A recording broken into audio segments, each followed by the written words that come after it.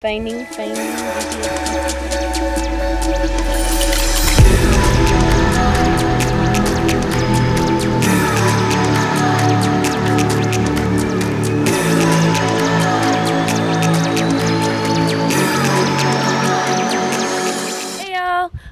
Welcome back to Fizz Vibe. I'm Baby and Camille, and today you're gonna come train with me. We're gonna hone in on the warm up and cool down part of my training. So if you look at videos on how to warm up for your run, there are people that are laying down on the ground doing the world's greatest stretch. I'm in the desert, I'm at the trailhead. On a day like today when I don't have all the time in the world to devote to my run, I kind of condense it down and really focus on what's important. Instead of seeing it really as a warm up, it's more of like activation. Especially for somebody like me who's had hip and knee problems, I'm really focused on activating my glutes and opening up these hips to get them ready for the run. So I'm hopeful that today you'll take away like a realistic warm-up and a realistic cool down if you have a job that's anything other than professional runner that has all the time in the world to devote to your warm-up. So we're gonna start with a resistance band. This is something you can keep in your car or in your pack or anything. It's light and easy, but this is one of the most effective glute activation exercises I've found. Simply place the band around the front of your foot. Point the toes out a bit and walk side to side. You should feel this in the glutes almost immediately. I do this about 10 to 20 times each side. For these glute pulses, angle the foot out a bit once again and pulse up and down to exhaustion. Leg swings are pretty straightforward. Find something to hold on to and swing away. I do about 10 on each side, front and back as well. I think this is called the walking calf stretch, but they feel amazing on sore hamstrings as well. I do about 5 hip openers, front and back on each side as well, and a dynamic figure 4. Lastly, I shake out the kinks, get ready to go, and then we go. That wasn't so bad, was it? I've got my water, my pack, and some new kicks. Woo! So we're gonna take these for a trail spin and break them in. This is Brown Mountain. It's maybe got a little less than 1,000 feet of climbing. Nice little 5-mile loop out here on the west side of Tucson. Let's do it. Finding, GPS.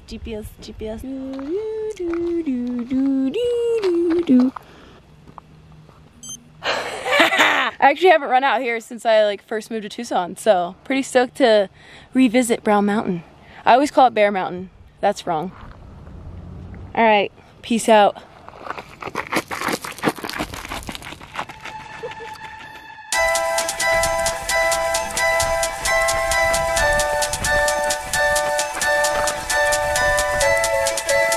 You take the nice smooth section of trail from the film on.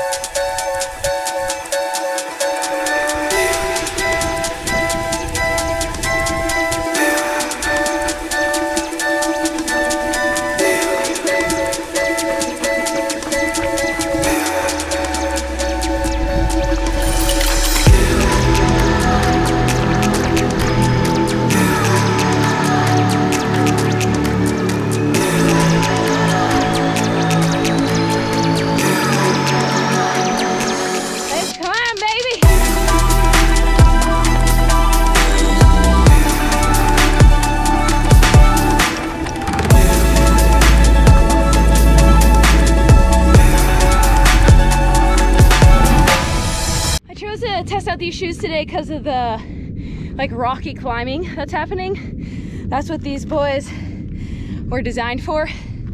So I think today is a good day for breaking them in on the trails they were built for.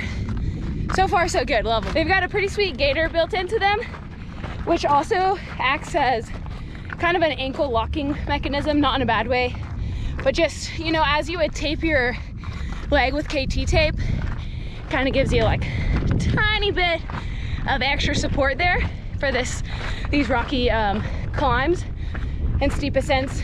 Of course, it protects your foot from getting a lot of these rocks in your shoe, and then it's got some pretty sweet lugs to aggressively climb. A little too aggressive if you're trying to warm up with a band. Oh shoot. They popped my band twice a little sharp right out of the box.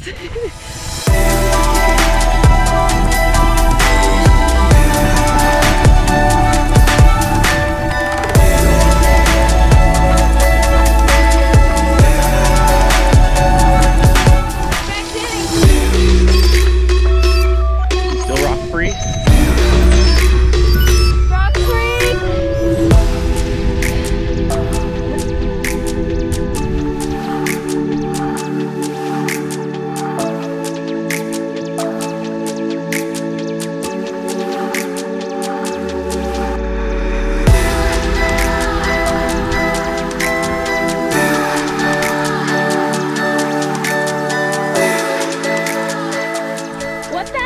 That we did prior to this run is really helping me focus on keeping those glutes activated as I climb and descend on this trail. It's basically teaching my body what muscles need to be used on this run. As runners, we're pretty quad dominated, and so we miss out on using and optimizing that glute muscle. It's a huge muscle that has a lot of power if we can get the body to activate and utilize it.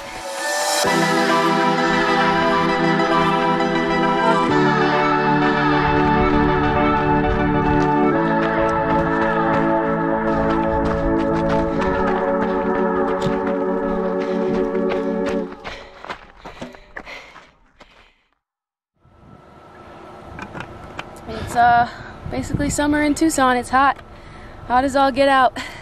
After any run, a cool down is important. Again, cool down's kind of misleading. In this case scenario, it's hot, so we need to like actually sit in any form of shade we can find, which is these tiny shrubs, and get a little bit of actual cool down, feel the breeze, and like cool the body temp down. But a cool down is generally some stretching, rolling, massage gun.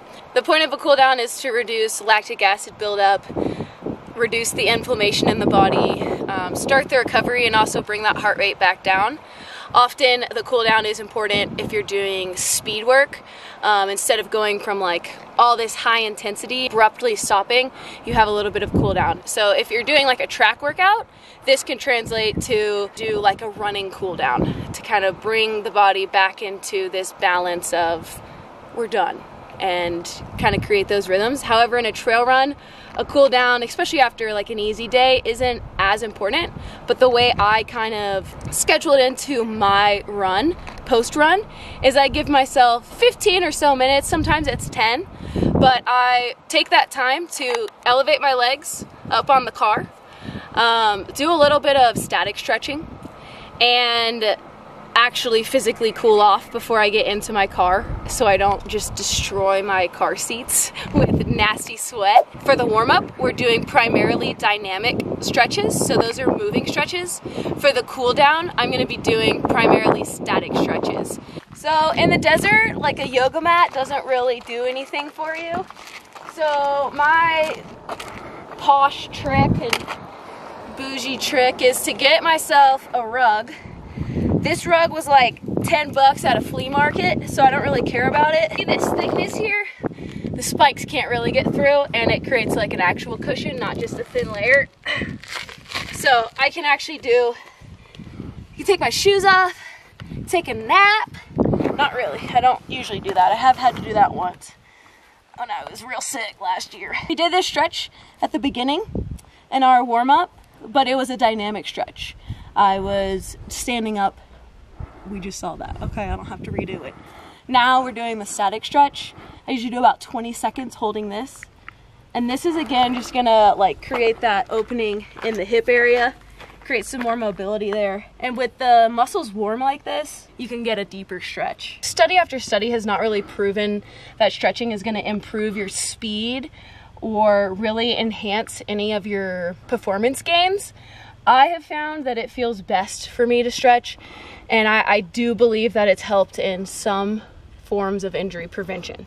Again, there's not a whole lot of science to back up static stretching. A lot of runners do not do it, and they think it's a waste of time, and that's a-okay. If it makes you feel better not to stretch, that is what I'd recommend. You have to listen to your body when you're training in this kind of way. But for me, I like to take a couple minutes after my run to just kind of stretch some things out, whatever I'm feeling. If I remember to bring my massage gun, I do a little bit of massage gunning. Because what I've found when I have a busy day ahead, oh, this is a good one. It always hurts. I find that if I don't schedule my mobility and massage gun and stuff near or around my run on a busy day like today, it often won't get done. So I try to set it, when I think about my run in the day, I add an extra 5 to 10 minutes before the run and 5 to 10 minutes after the run to do a brief warm up and cool down to really maximize the efficiency of my run. Hope you learned something today. If nothing else, get yourself a $10 flea market rug and it'll change your life. I really take these things everywhere. Thanks so much for watching. Happy trails, y'all. Bye.